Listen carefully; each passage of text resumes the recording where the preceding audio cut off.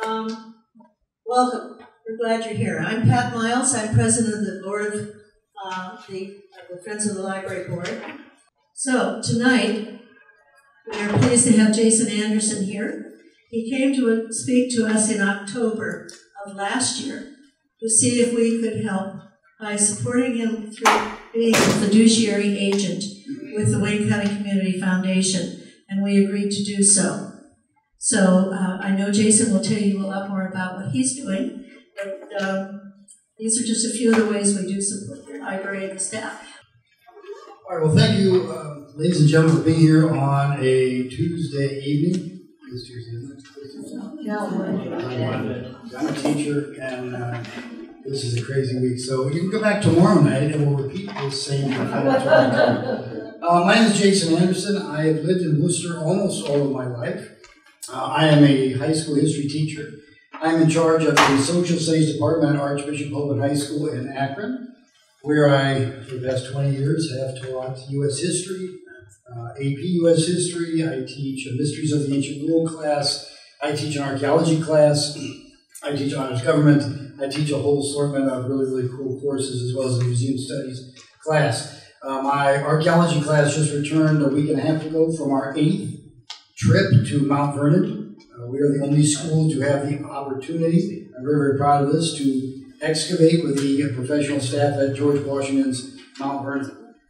So being at Mount Vernon, I've done a lot of work there as a teacher. I go there every summer to help teachers learn about Washington. How do you include Washington in the classroom to keep the memory of the Revolution and the 18th century alive? How does it relate to students in the 21st century? And that's a big challenge. And every year we find new and exciting ways of doing that. And all of a sudden, in the midst of this, I found myself digging through some old research that I had started to compile about 12 years ago on Major General David Wooster. And if any of you remember the old Jay Leno shows at night, we would go out in the street and you would ask somebody, so who is General Wooster? Exactly. And who is General Wooster? And that's what you would have ended up with. And I got to tell you what, this is the 21st lecture I've given on General Wooster, and they're still pulling chairs down. So this is awesome. I mean, there was a little bit of a concern, man. 2021, no one's going to show up. They've all heard this before. And the room is almost full to capacity. And the back row keeps getting bigger and bigger. And this says a lot about us. We have an innate need. We want to know, who is this man? Who is the man that Revolutionary War veterans who came to the Ohio Territory after the Revolution, 32 years after his death, honor this man by naming this city, the county seat for this county, in his honor? So who is this man who never, ever set foot anywhere in Ohio? I don't know about you, but I always ask this. Think of somebody 32 years ago that made such an impact in your life, individually, that without hesitation, if an opportunity arose to honor this person by naming something after them, it's not just one of you, but many of you would agree to the same person. I think we would be really hard-pressed in this room right now today to come up with a majority of somebody's that we would all agree to name something after whoever this person would be. But these men in the early 1800s who came here did not hesitate. And we'll talk a little bit more about that with Wooster's legacy towards the end of this. If you take a look at this, you'll see that Wooster was born in 1710 or 1711. We're not 100% sure, but it really, really looks more towards the 1710 portion of that. That means, it's very exciting to me, that means next year will be the 310th anniversary, I'm teaching that, of the birth of General David Wooster. I cannot think of any more excellent time to have our statue dedicated when it is the 310th anniversary of this man's birth in Connecticut. So let's keep going with that.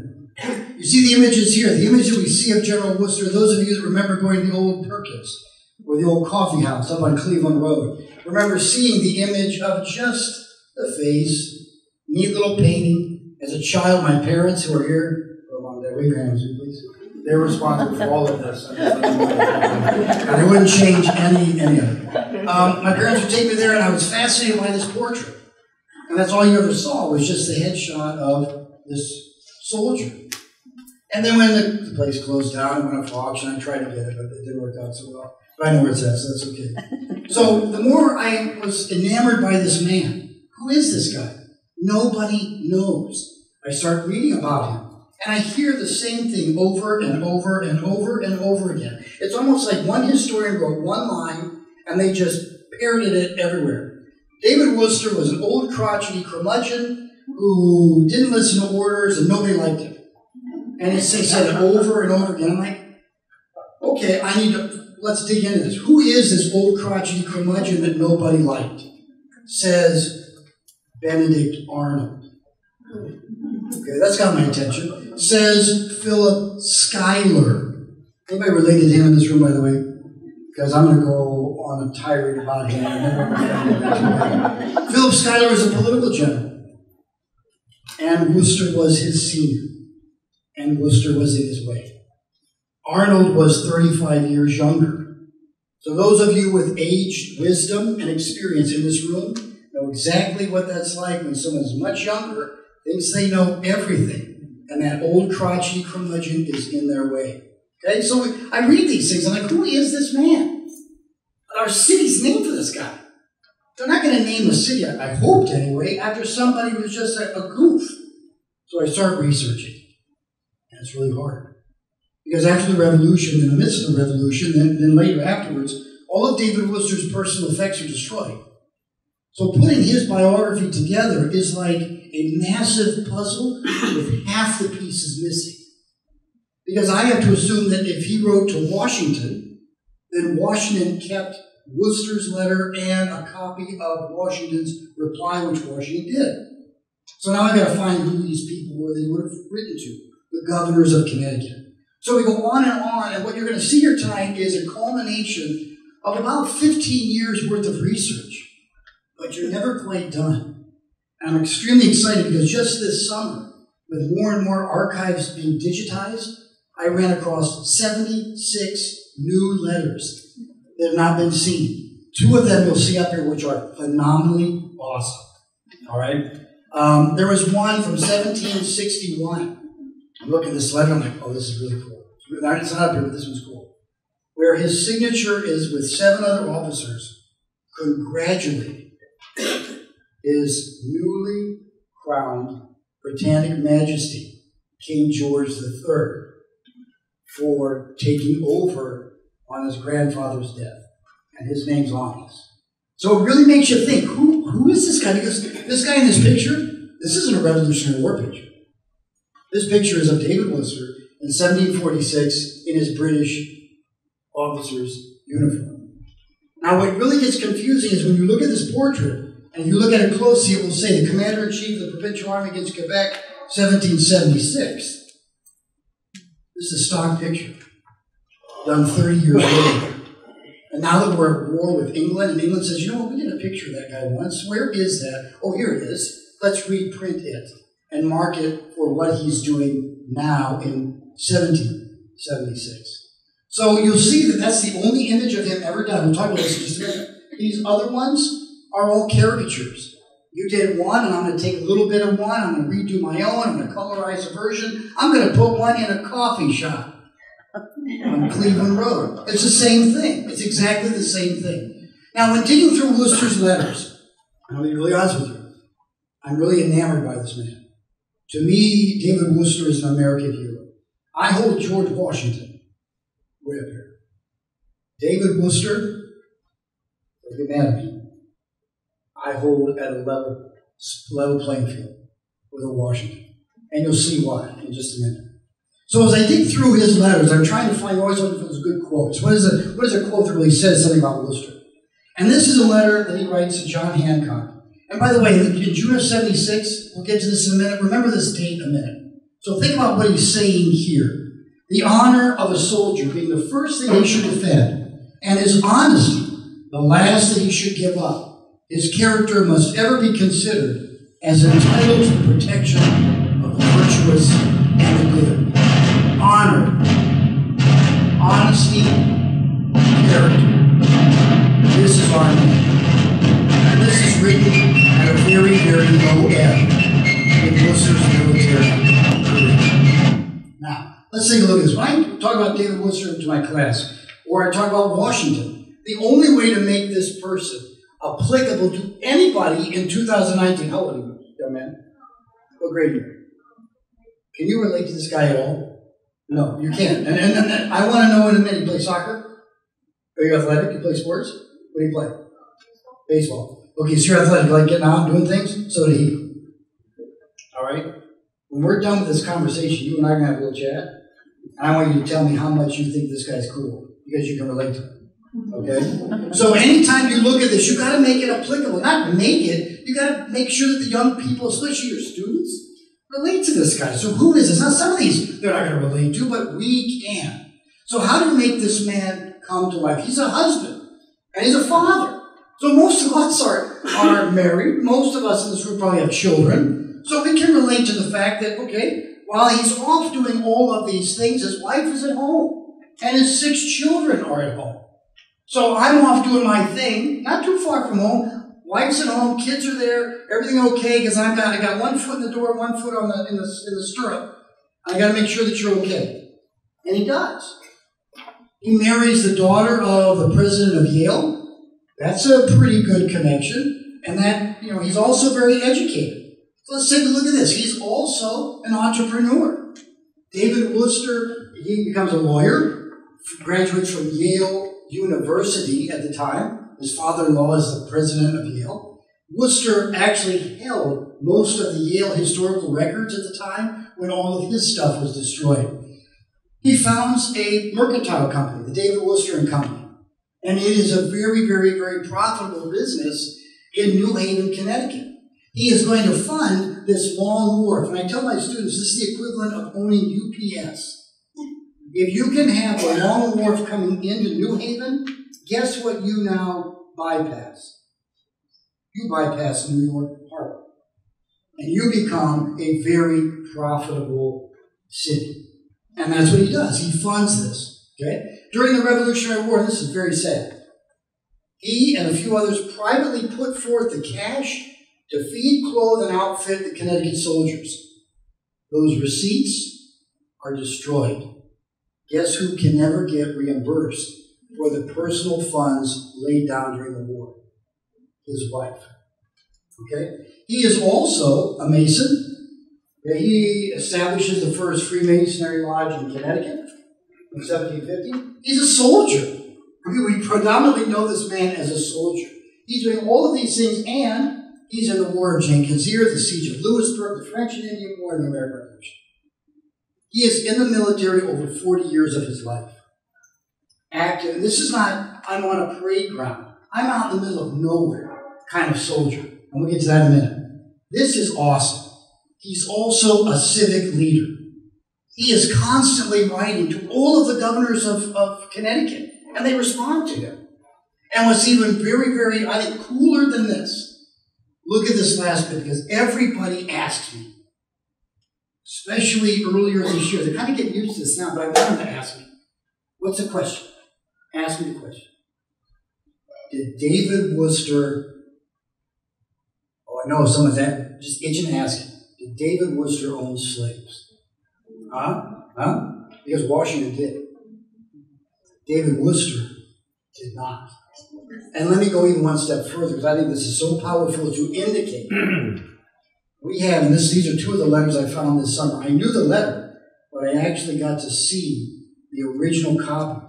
In 1773, Phyllis Wheatley, the very first, and I apologize, I kind of tripped over myself with this, freed black woman in Boston, and she's a poet. She writes him in 1773 from England. She's just got her freedom. Her poetry book is just getting ready to publish. And this isn't like, oh, dear sir, I don't know you, but this is very cordial. They know each other. They have written to each other before. She asks him 2 things. Would you please buy a subscription to my new poetry book? which is being published this year in England. And please, talk to your printer friends in Connecticut. Do not let them print it on their own and make money. I am a single black woman, and this is my only means of income. And David Wooster fulfills both of those. When David Wooster dies in 1777, Phyllis Wheatley writes to his wife the spring later a heart-wrenching letter of sympathy and sorrow filled with a 2-page eulogy poem to the honor of David Wooster. So this guy, okay, are you ready? You ready? All right, let's keep going. All right, let's take a look at where he is as a soldier. So David Wooster is active all over the place, and at a very young age. So early on, after he graduates in 1738, he's already engaged in the War of Jenkins' Ear. I don't know if you know much about the War of Jenkins' Ear. This is a really odd kind of war, but it really fits the era. Jenkins is a British captain who appears to Parliament that his ship has been savagely attacked by Spaniards. And just to prove it, he shows this pickle jar with this nasty-looking thing in it that looks like it's supposed to be an ear. Okay, now this is the era where men don't wear wigs like this yet. They wear the really long, full ones. No one ever asked, I'm sorry, Mr. Jenkins, no one ever checked. I don't mean to make fun of it, but this was enough to, my honor has been infringed upon against the Spanish, we're going to war. Because the sugar islands in the Caribbean were very profitable. So in Connecticut, way up here, how does this impact those in Connecticut? The Connecticut General Assembly had a sloop of war built called the Defense, and David Wooster is first commissioned as a lieutenant of this and then commands it. And his only job is to sail up and down the coast. He goes down about as far as Virginia, the Chesapeake, and back to patrol for Spanish pirates. And there aren't any. But they're prepared just in case. So there's his experience militarily, the first one, War of Jenkins' Ear. Let's follow this up then with the reduction of Louisburg, which we'll get to in just a second. Louisburg is way up here, which is the bottleneck port. If you want to get the French trapped at Quebec and Montreal, you capture Louisburg, and Wooster does. He's involved in the French and Indian War here at Fort Ticonderoga. I cannot stress to you enough how crucially important that is for us and for him. And then all of the black little stars here are where we're going to see David Wooster during the American Revolution. So let's take a look at the Siege of Louisburg. All right? At the Siege of Louisburg, what do we have? I love playing music when I give presentations, especially to students. They're going to hear this and say, why are you listening to My Country 'Tis of Thee? And I cut them off. I said, it's not My Country 'Tis of Thee. This is God Save the King. These are the songs that David Wooster would have known, especially as a British subject before the Revolution, and even after the Revolution. So if he's at Louisburg as a British soldier, you better believe the hat is off, the sword is out, God save the king. So these are things that really get our students involved in this, music, images. So what about Louisburg? So let me go back here just a second. If you take a look here, Louisburg is way, way up here. Here's the map of the fort. In 1745, this is the first letter that we actually have in David Wooster's handwriting. And I'm not going to read these to you, but this one's kind of cool, so I will read this one. So New Haven, April 2nd, 1745. This is written to the governor of Connecticut. May it please your honor, I have completed my company and am ready to proceed as soon as I have orders, but I want a great many guns and have no press warrant. Can I get it? Therefore I desire your honor to favor me with a press warrant for whatsoever I shall want for the expedition. This from your honor's very humble servant to command, David Wooster. What's really cool about this is you look at his signature. This is the earliest copy we see of his handwriting. And his D's swoop back so you see command, David. And it's really kind of neat to start pulling apart these handwritten letters. And what's really scary, young man, can you read cursive writing? Are you taught cursive writing? All right, we're going to have another chat after this talk. On a serious note, if we don't teach cursive writing, we will very soon have generations that can never, ever read the founding documents in their own hand. I mean, think about that. There was a point, and I don't mean to get conspiratorial, there was a point where the Egyptians could no longer read hieroglyphics. I'm just saying, this is important stuff. So, does anybody know what a press warrant is, by the way? When they press gang, you came in and we demanded and we take it? Absolutely. I need a press warrant. It's a kind of legal, I'm taking your stuff kind of piece of paper. So without that legal, I want your stuff to take a piece of paper, I can't get the guns I need to go up to Lewisburg. What is interesting though in Lewisburg, and this is awesome, so awesome. Are you ready for this? George Washington gets very jealous if he knew this. Okay? Look at what he gets. After he is at Lewisburg, he plays a crucial role with Connecticut troops capturing this French fort. All right? So at the end of the siege of Lewisburg, I don't know if it's a punishment or if it was a privilege, but he was in charge of the French prison ship going back to Paris. So he takes the French prisoners back to Paris. The French, understandably, don't let him off the boat. We'll take our guys, but you Englishmen, you stay right there. And he goes to England, where he is asked to meet His Royal Britannic Majesty King George II, who does not read, write, or speak English, nor did George I. These were Germanic kings from Hanover. The king wants to meet this continental, this colonial, okay? And look at what happens. Number one, he has his portrait made. That's the image that we have here. This is David Wooster in front of the walls of Lewisburg, not Quebec, as it says here in 1776. This is him in front of Lewisburg. He is given 3,000 acres of land in New York. That's a lot of land, which unfortunately later in life, if you're looking at the timeline, he has to sell because his oldest son is in debtor's prison in Ireland. And the only way to get him out is to sell the land in New York, take the cash, and get his kid out of jail. But the third part, and I ask historians all the time, I meet with historians and authors and scholars among scholars, do you know of any colonial who was ever given a royal commission as an officer in a British regiment ever? I'm not talking lieutenant down, I'm talking captain up. No. No. No. David Wooster, as far as all of our research shows, is the only colonial ever to be given the captaincy of a British Royal Regiment. What that means is while the 53rd Regiment of Foot under Colonel Sir William Pepperell is in the field, he gets full pay for life. Full pay. When they're not fighting, he gets half paid for life. So consider this guy's a lawyer, half paid for life. He's a merchant. They got that long wharf thing going. He's pretty well set. Keep that in mind, okay? This is awesome. George Washington, I truly believe this. Had he been given an officer's position in the British Army, which he desperately wanted, we would never hear about him except for one of those guys in red. Wooster gets that, but he doesn't put the red on. So, let's take a look here at the French and Indian War. This is Fort Ticonderoga. At Fort Ticonderoga, David Wooster fights with the British. He's here with Jeffrey Amherst. And one of the things that he learns here at Ticonderoga is how to be a military leader. You cannot take thousands of men in the middle of nowhere and have them disciplined, have them know how to eat, know how to manage themselves daily, keep hygiene.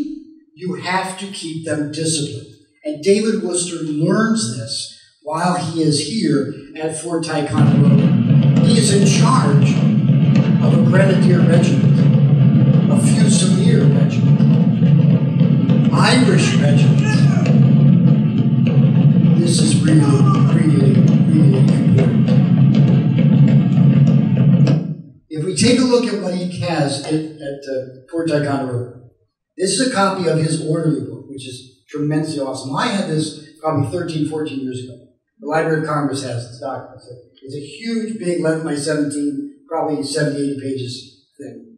I didn't look at it. It's like, okay, that's neat. I'll look at it sometime. A couple summers ago, I plowed through it. Holy cow.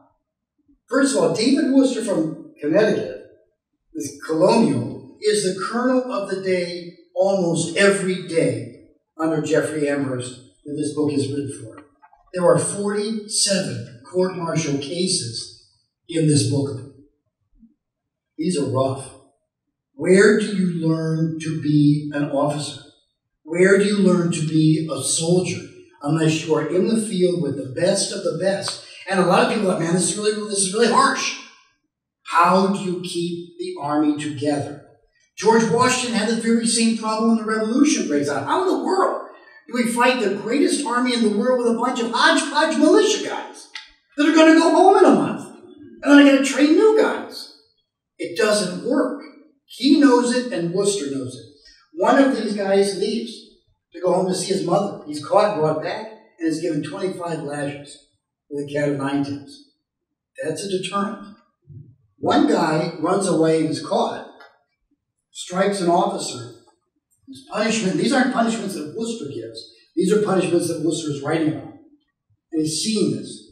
1,500 lashes. He has marched to the head of Company A, where he has given 100 lashes in front of the whole company. Company B, 100 lashes, and so on and so forth. One guy deserted, was caught in his French coat. And the selection says that he was court-martialed in his French coat. He was hanged by the neck in his French coat and buried face down in his French coat. You're out in the middle of nowhere. If you're not careful, disease is going to run rampant. If you just let guys do if you're not careful, this is going to get really bad really fast. There are no hospitals down the road. If you have an epidemic that sweeps through your camp, you're going to lose more than half your soldiers. You've got to keep them disciplined. And Wooster notes this. There's a kind of a funny little side note, and I put it in here. He puts kind of a want ad on one page. He made a mistake and lost his bed. So he puts a little ad. He says, Colonel Wooster having left a small bed, 4 blankets and a small bedquilt, a bolster and white pillows marked DW, all were in a canvas sack, and through mistake were sent in the wrong bed too. That's kind of a flat boat. To the canvas Lake George, therefore, whoever can and do inform of the same shall be well rewarded by David Wooster, Colonel. Yeah, I put my sleeping bag on the wrong boat, and I don't know where it is. We never know if he gets it back. But we do know that when he dies, in his inventory is a bolster, pillows marked DW, and a folding camp bed. So I don't know if he bought another one or if this was the one, but just kind of a neat little aside that amidst all of the business of the day, oh, and by the way, if you see my bed, I'd like it back.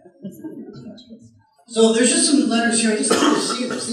These are some of the primary source letters that come from Connecticut, from the Connecticut Historical Society, which are awesome just to see his writing. And with some of these, it's really neat to see how the letters are put together. There is no postage stamp. There is no envelope. If you look at this letter here, I was like, my students were like, oh, is that blood? Oh, it's wax sealed. Because you can see here where this piece of paper is folded, all folded together. Oh, by the way, you're going home. Here's a letter. Take this to my wife and drop it off for me, will you? That's how it works. And if she has anything on the way, bring it back with you too. There is no postal service.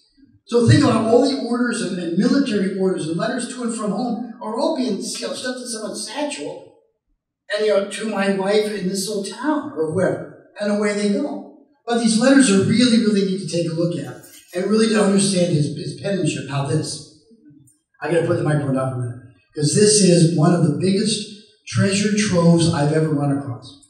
When you study the French Indian War into the American Revolution, there's always that question of, okay, you don't want to pay taxes. I got that. You get really, really mad, and you go to war and you overthrow the government. There's something missing there. It's not quite that easy.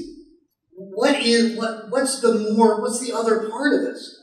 And I always would refer to David Wooster as the missing link in my class. Because here you got a guy who was devoted king and country, and all of a sudden, in a short couple of years, he's got the blue wool coat on.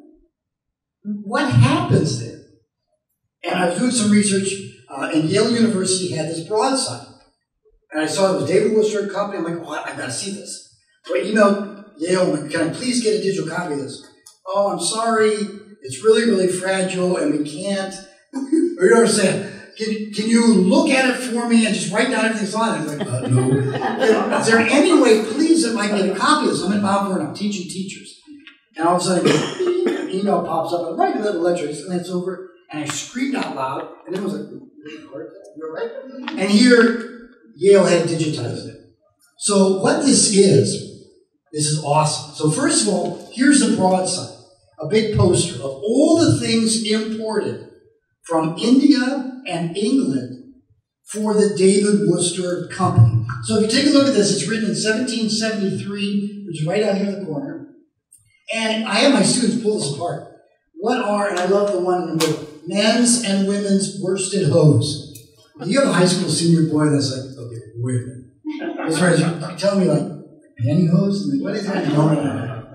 But really, really tall stockings on. By the way, you're going to wear a garter belt. Like, I'm done. Right. So when you have them break these things down, what are they buying? And now, let's look at all those taxes of Parliament. And this is something that's very overshadowed. Let me just play history teacher with you for just a minute. We often know the phrase, no taxation without representation. Everyone's heard that, right? That's totally wrong. The phrase should be no double taxation without representation. Let me explain that. Every one of us, if we were living in this area of Ohio in the 1750s, 60s, 70s, we would be Virginians. Our capital is in Williamsburg. So you need to see the governor, you're getting on a horse, and about 3 weeks later, you're in the Chesapeake area to see the governor, okay? We all would pay taxes to the government in Williamsburg. Our elected legislators, we elected them. They are representing us. I got no problem paying taxes. I might not agree with all of it, but I know where it's going to go. After the French and Indian War, to relieve their 147 million pound sterling debt, the Parliament levies an above and beyond layer of taxes. So you're paying Virginia, and now you're paying Parliament, and this is a double dipping. And so that's what's starting to make people really upset. And then you look at all of those taxes, and you can see them all listed here. One of the greatest ones I like to point out is in this row, right here, all of these iron, German steel, nails, things like this. It was illegal to produce usable steel or ironware in the colonies because of the Iron Act. We had to import all of our finished iron goods from England. So you start seeing we have to import these finished goods, and these finished goods, and these finished goods. And all of a sudden, all of these taxes and this issue starts to make some sense. But if you notice, this is 2 pages. I didn't ask for 2 pages. I asked for this. So what is this? No one has ever read this before. It took me a month and a half to transcribe this document, which a copy of it is here. So take a look at this. All right, imagine sitting down with a magnifying glass and reading this. It took a long time. This is the most awesome document I've ever read in my life. You want to know how intelligent this guy was? This is all about a land dispute between Connecticut and Pennsylvania, known as the Susquehanna Affair. If we had not gone to war with England in 1775, Pennsylvania and Connecticut would have been at war with each other. So what this really, really emphasizes is, we all look at the Schoolhouse Rock version, you know, the colonies where they all like hold hands and sing Kumbaya and they like each other. They didn't get along at all. Not at all. They had them and England. And here we have 2 neighbors saying, and Wooster goes through all of these charters of every king. And I'm sorry, if I'm reading this, Connecticut owns the land, has the right to the land, not Pennsylvania.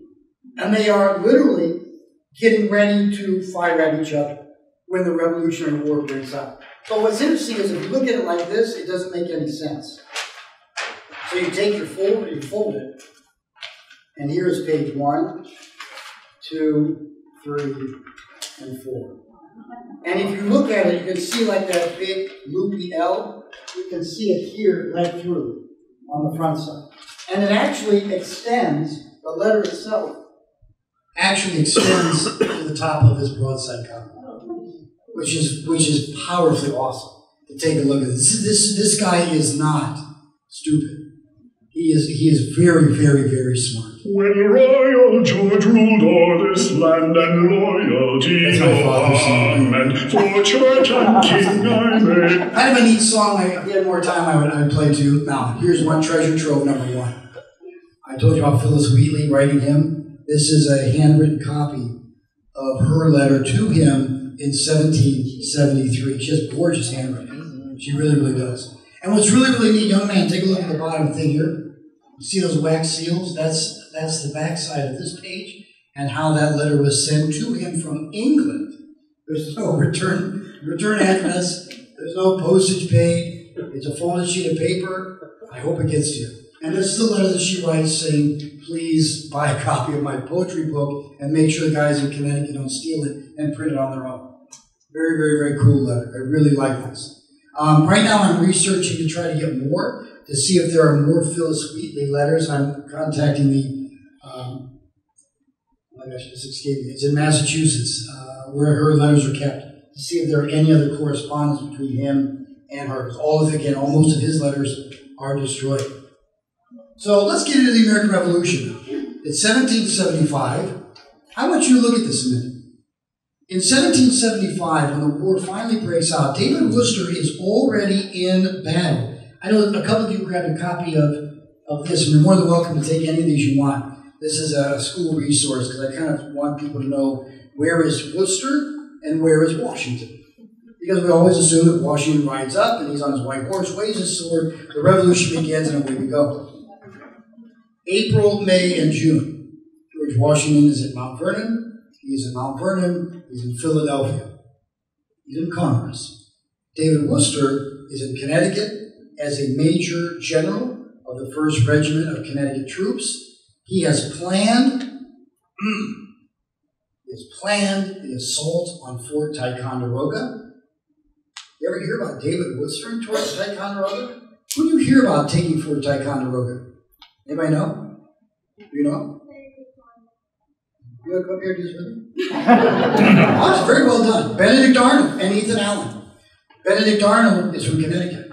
Benedict Arnold fights under David Wooster. David Wooster, when the Revolutionary War breaks out, is 65 years old. He is the oldest general officer in the American Revolution, with one exception, and that would be Seth Pomeroy, but Seth Pomeroy declined. So that makes David Wooster the oldest general officer in the American Revolution. Now, take a look at this a minute. What did I just say he was in Connecticut? He was a major general, right? Where is he on the list up here? He's not even the first. He is the 3rd brigadier assigned by the Continental Congress in 1775. So again, if you're like me and you're like, this guy's kind of cool, there's no ego here. Because he could have very easily said, I am a major general. I could sing that song, by the way, if you want me to there. But he doesn't. What does he do instead? He's like, I am here to serve. And he writes about this all the time. He takes a demotion in military rank to serve in this thing that is bizarre at best. No one's ever done this before. You want us all to cooperate and get along? Yeah, I'm sorry, but 2 years ago I was writing that Philadelphia, Pennsylvania, and Connecticut are going to go to war, and now you want all of us to all get along and fight together against England? What?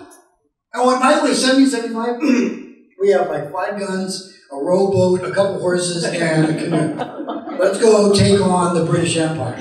All right? And so they have literally almost nothing.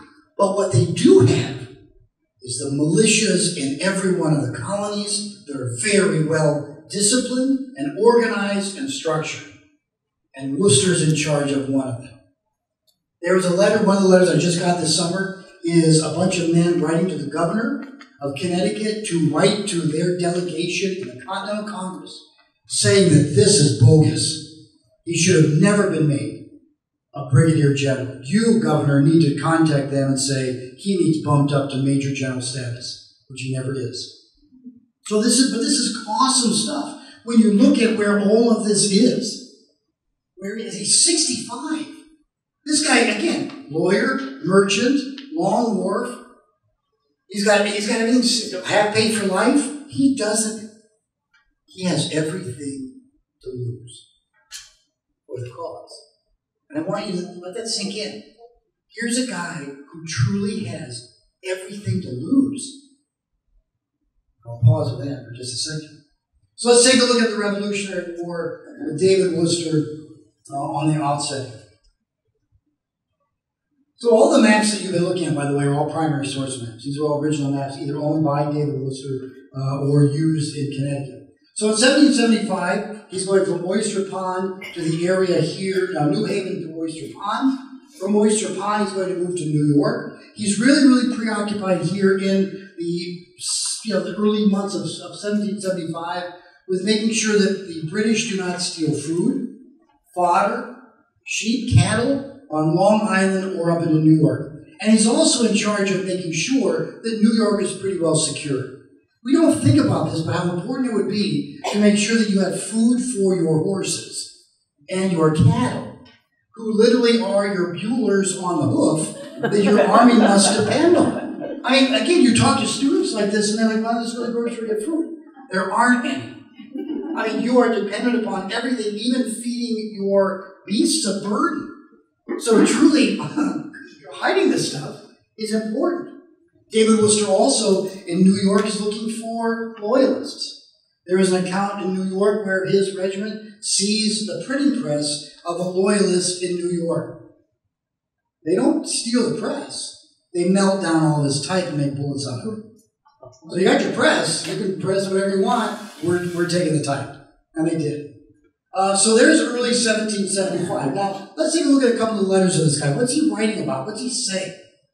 And I love the fight between New York and Connecticut. They hate each other.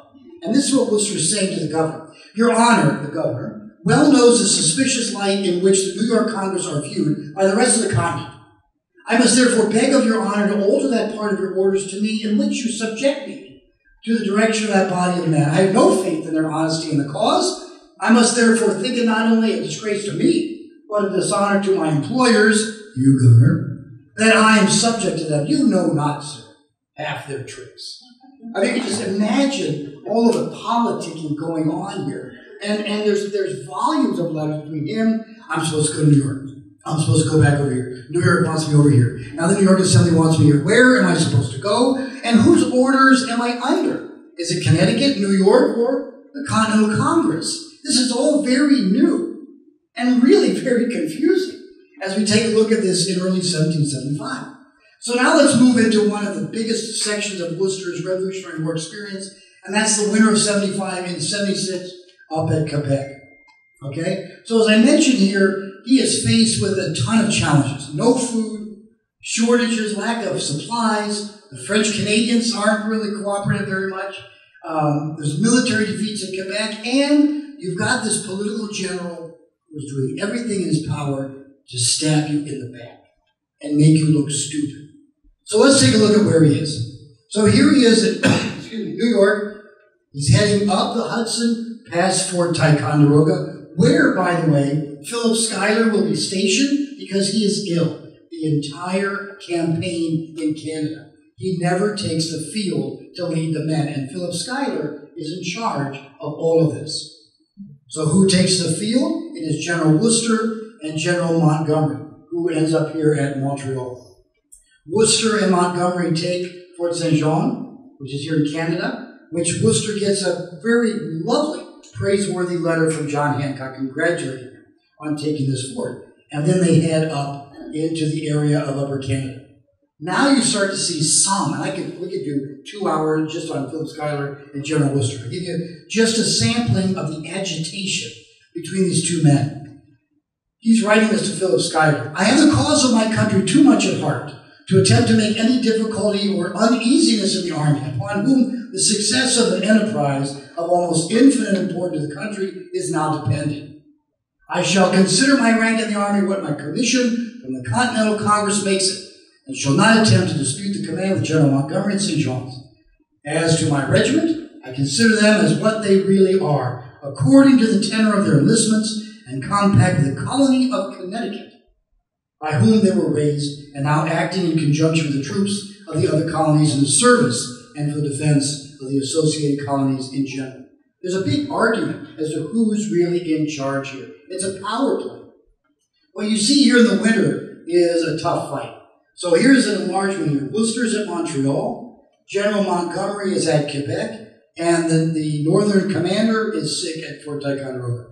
And we'll stay there for the entirety of this. In December of 1775, Wooster will receive word that the attack on Quebec was a failure.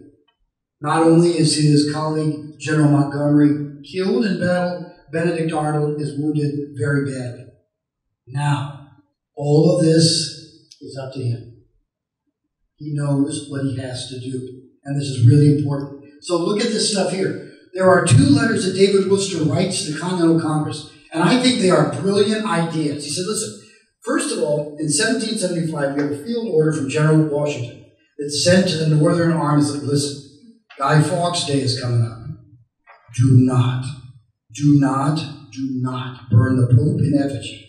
You're going to really make the French Catholics, who we want to come in on our side, really mad. And this is a field order. Do not burn the Pope in effigy on Guy Fawkes Day. So they're very conscious of not making the French, who they want on their side, offended. So look what Wooster suggests. Okay, how about this? If you want the French to be part of this, if you want Canada to be part of this, why don't you create 2 small Continental Congresses, one at Montreal, one at Quebec, let them have a say in it.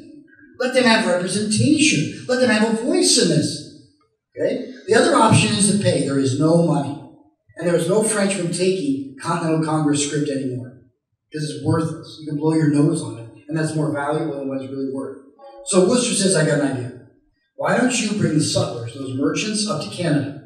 Let the French see the sutlers being paid with Continental Congress paper money and, these Americans are taking this money. It must be pretty good. So the French will naturally then go ahead and accept the paper currency. The French will know that when the sutlers return to Philadelphia, that paper is returned and turned into hard currency, gold and silver. Pretty good idea, both of them. And the Continental Congress says no to both of them. And so here's Wooster left out here to deal with all of this stuff. So one of the things to take a look at with Wooster here in the Canadian campaign, and this is really, really rough, is that he's here in the winter by himself, and he knows what needs to be done. The food is terrible. The food shortage is horrible. There is no ammunition. The disease is running rampant. Smallpox is devouring his camps. He is writing about this all the time, and he's writing to Congress saying, please send somebody up here to see the situation. We need to act on this now. Because if the river thaws, the British are going to reinforce Quebec and Montreal, and I have nothing to stop them. And he's spot on. And he writes about this from January on. He writes it constantly. We have no food. General Schuyler won't send me flour up to feed my men. We have no bread. We have no meat. The meat he sent was rotten. We have no ammunition. We have like 4 rounds per man. The Indians are now causing trouble. There are French priests who are causing trouble. They're cutting off the army supply lines. General Wooster sends prisoners to General Schuyler for Ticonderoga, and General Schuyler lets him go. And General Wooster's like, I just sent this guy here. And he's like, he was okay. All right, so it's like, I have no hair left after reading these letters because it's so frustrating. You can feel the tenor of these letters like, what's going on here? The man is totally set up to fail. And he essentially does. In the spring, Congress does send a commission. Charles Carroll of Carrollton, Bishop John Carroll, who makes it most of the way. Franklin was supposed to go, got sick. And they get up here. And Samuel Chase of Maryland. They get up here and they're like, oh my gosh, there's no food. There's no ammunition. There's no bread. The river's going to thaw. We're in bad shape. You, sir, are a disgrace. And they have Wooster recalled. And the letter from Charles Carroll is powerful.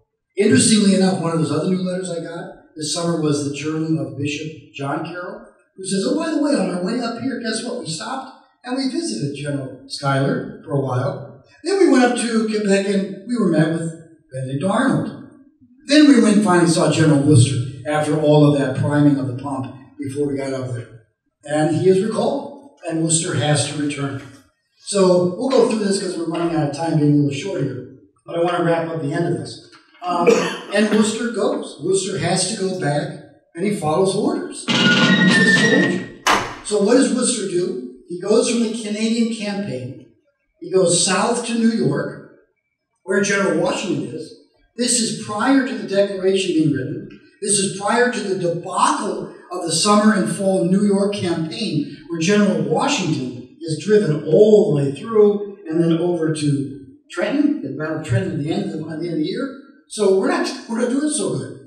While he is visiting with General Washington, he asks General Washington's permission to go to Philadelphia and defend his cause and his men. That was first. It actually was his men and my reputation. And Washington says yes. So Washington allows David Wooster to go to Philadelphia.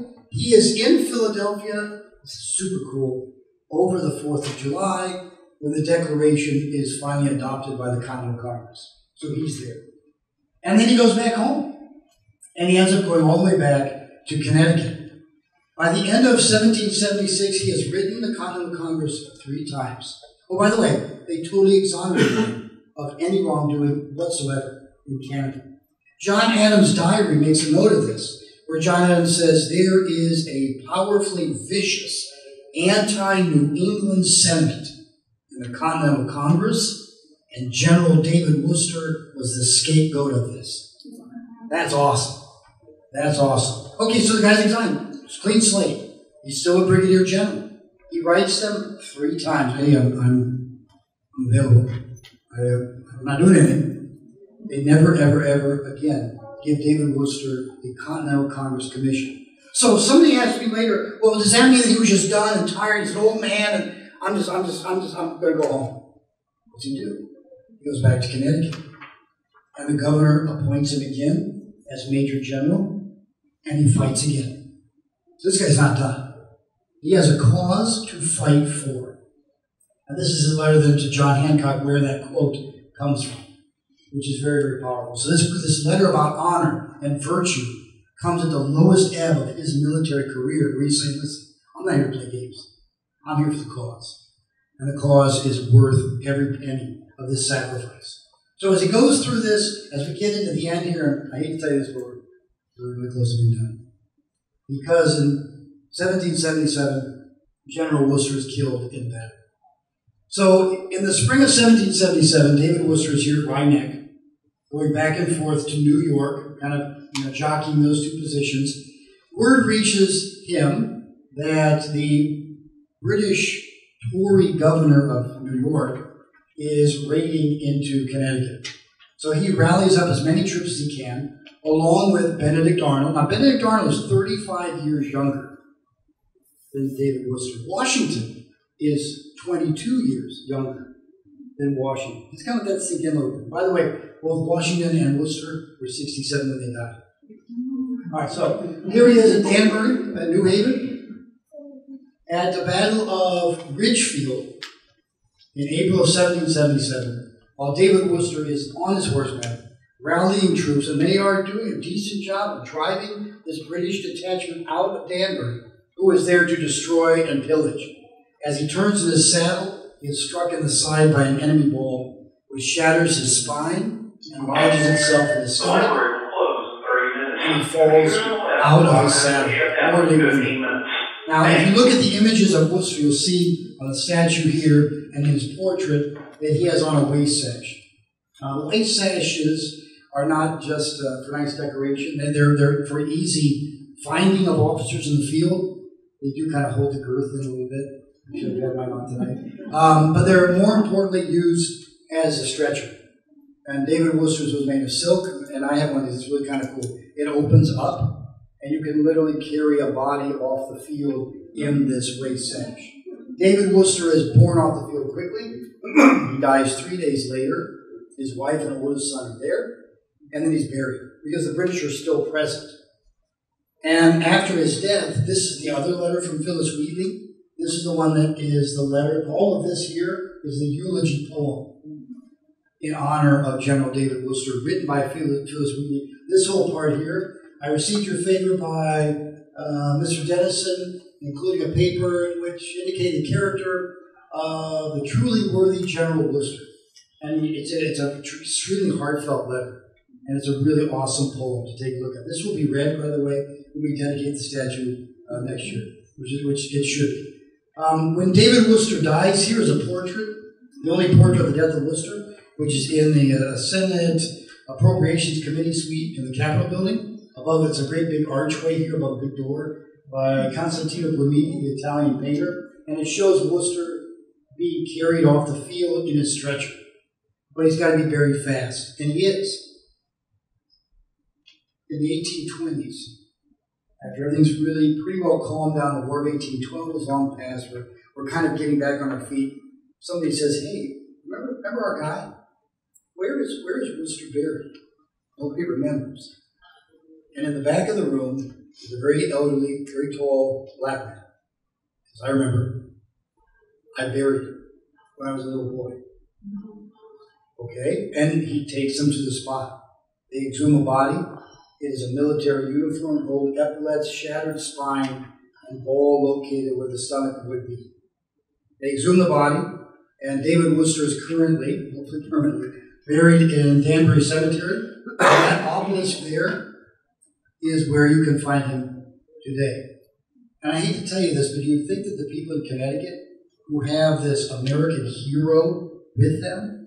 Several years ago, I drove out to Boston. I had to give a presentation to a bunch of teachers, and so we drove because I wanted to see all these things. And my wife, God bless my wife, every exit once you get past Philadelphia is something related to the Revolution. And how I didn't run us off the road or get us killed. Keep your eyes on the road. But we called here because I wanted to see this. And I called the cemetery. I knew it was in the cemetery in Danbury. And I called the cemetery asking for somebody. Like, is this person there? Kind of an odd question, I understand. But I wanted to know where I could find his monument. Nobody knew what I was talking about. And the phone was kind of put down off the side. You hear the conversation. You know about younger people. And all of a sudden I hear an elderly woman in the background say, give me the phone, give me the phone. And so I'm talking to this lady, she's like, are you looking for General Wooster? I said, yes, ma'am. Well, you need to go here, and turn here, and he's right up in on the hill. And everyone I could hear in the background, oh, that's what that is. So it's kind of interesting. On the one side is a bas-relief of him being shot of his horse. One side is a Mason mark. One is the armorial crest, which, by the way, these flags are replicas of his. This is for the 1st Regiment of Connecticut troops. This is the armorial crest of Connecticut on one side, and the motto for Massachusetts on the other. So when these men went to war in 1775, they were fighting alongside their brethren in Massachusetts. He had a yellow one, Rufus Putnam had a red one. There were 3 or 4 different ones. And that's the same size as the original one would have been. So this is it. So what do we have with David Wooster now? This is the only statue of David Wooster anywhere, everywhere, period. And it's a very kind of interesting, unique, it's 30 feet up on the west facade of the State House in Hartford, which is like way over on this corner by all these trees. So if you look at the State Villa House, it's full of all these great men and women of Connecticut history. It's very, very cool. That's it. I mean, it's kind of Revolutionary War. I guess if you're looking at it 30 feet up, I can say, okay, his name's there, that's cool. But that's it.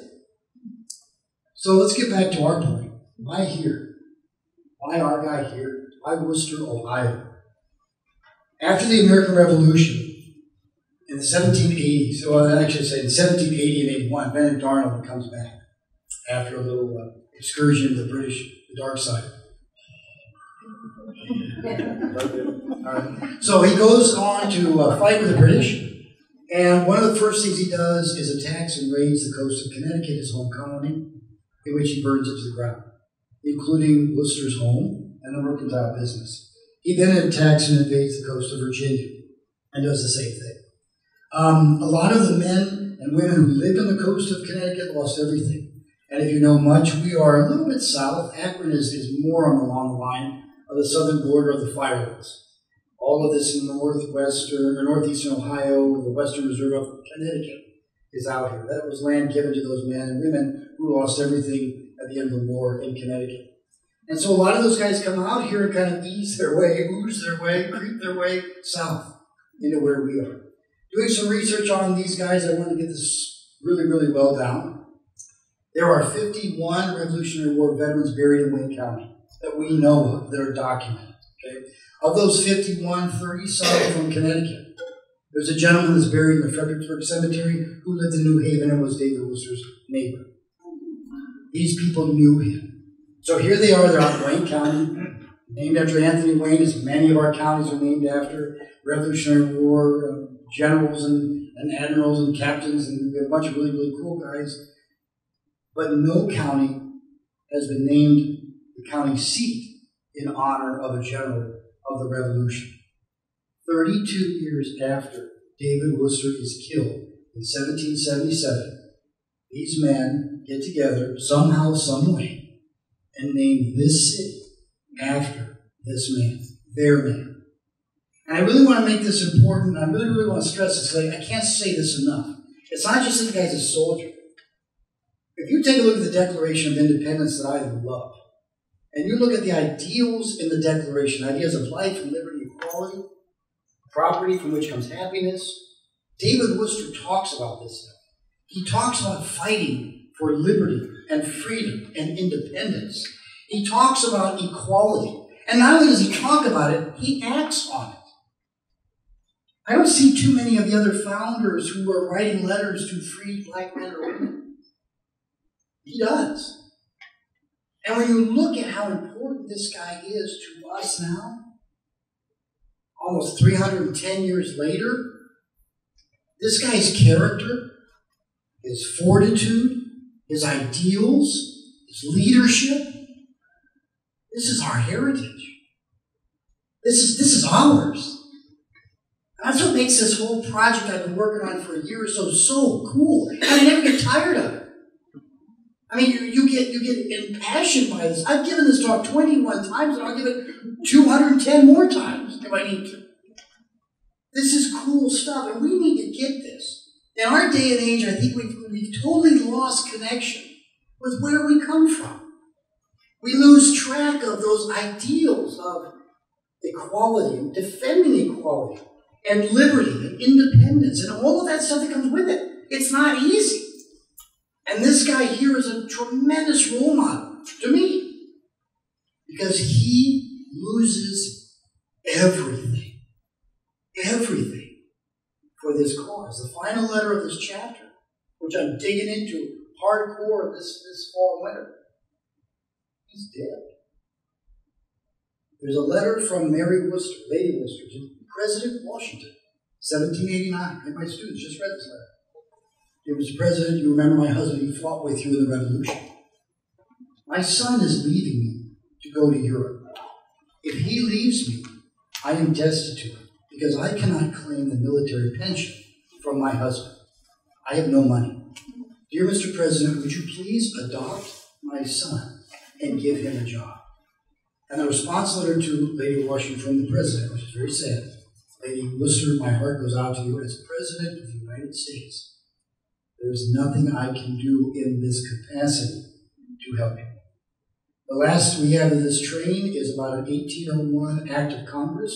This goes through the presidency of Adams and Jefferson. Hamilton's involved in this, trying to get Lady Wooster her husband's pension with interest. And I lose it. I don't know. She died in 1807. I have no idea if she ever claimed. Oh, and by the way, all that money that the Woosters paid during the war, they never could be reimbursed for it because, oh, sorry, no receipt? I wish I could trust you. Sorry, not there. Because it's all destroyed. So this guy is awesome. And we owe it. Over 200 years ago, these men who lived in the county honored this man by naming this city for him. Now it's our turn to return to our heritage, and have the first bronze statue of General Wooster in the entire world right out front of this library. And as you guys go out and take a look at the really cool stained glass window before you leave, go around the corner there, the bronze maquette, the 18-inch maquette is right there in the display case. It is awesome. And I will tell you this before I give up the microphone, that the sculptor is already starting on the life size. He can't wait to get started on it. And the fundraising, I'll be honest with you, is going slow. And I'm an impatient man. And I want this statue up next spring. If it's not up sometime next year, I'm going to be really, really, really disappointed. So I told my wife we're going to buy and Clyde, we're going to rob a bank or something. But we're working on it really, really hard. So on the handouts that I gave you tonight, one of them is the timeline of Wooster's life. I hope you appreciate that, like that. The other is a little bit of a flyer. On one side is a website. that I've been giving out to teachers as I talk to the Worcester City school teachers in August to help them teach about Worcester in the classrooms. And the website is packed full of information. The other side is the information where everyone can donate to the Wayne County Community Foundation, tax exempt, for this great project. And we're getting there.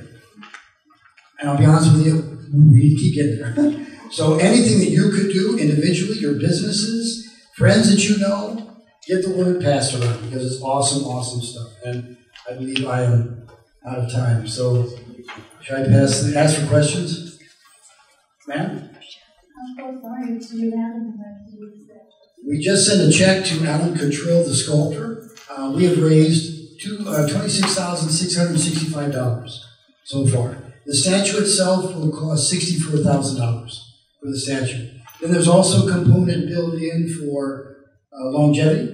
So there will be a portion of it saved in the community foundation if the statue needs repaired or anything of that nature that will not cost the library or the Friends of the Library or anybody anything. So that's built into the budget. Do you have the city of Wooster decided to name us after General Wooster? Well, and that was those Revolutionary War veterans who lived in the area that's our guy. And it's time to do that. Yes, ma'am. The veterans that were buried in Wooster because we saw a document recently at the Post-Constitution Washington Society, and I think they have listed top 2 or 3 revolutionary. I'll take a look and see. The document I was looking off of is compiled by the Veterans Services over here on the side of town. And there's dozens and dozens of cemeteries in there. I'll look and see if that's one that's listed. But the more you look, the more they're all over the place, which is very, very cool. Do we know anything about the family name Wooster and where it came from? It's English. They're from England. They're here for about 2 generations. The father is here. I will tell you this, that helping out with some genealogy, our commissioner, Becky Foster, who is a Wooster, is related to General Wooster. I helped her find that out. So her direct line up and over, brothers, or they were brothers, and then his kid. We do, yeah, that's all recorded. I don't know. I can make something up really good, but we do have that. That's been saved. Is there a connection with General Resin Bell? No, he comes later. And that's an interesting point. The guys that we think of, the Larwells, the Bells, the Beavers, those come that next generation. So those guys, and that was often the thought, which one of them named the city for this? None of them did. It was already here. And it was those other guys that were living in the county before those guys were out here to survey and get that going. Yes, ma'am? There's a street in Lower Manhattan called Wooster. Do you know anything about that? It's the same guy. There's a Wooster, and there's a lot of Woosters in Connecticut, and we were just in Marietta a couple weekends ago, and there's a Wooster Street in Marietta because Rufus Putnam, who starts that, is from Connecticut. So when you start looking, it's like, this is really cool.